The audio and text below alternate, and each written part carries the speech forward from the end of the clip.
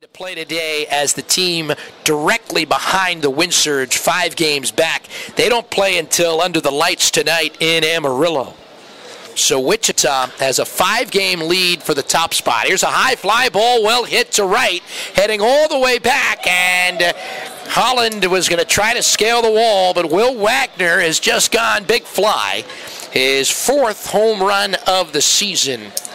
And Wagner lifted that one over the wall for a home run, and Wagner hits it 96 miles per hour off his bat, and it travels 367 feet. So there goes the shutout.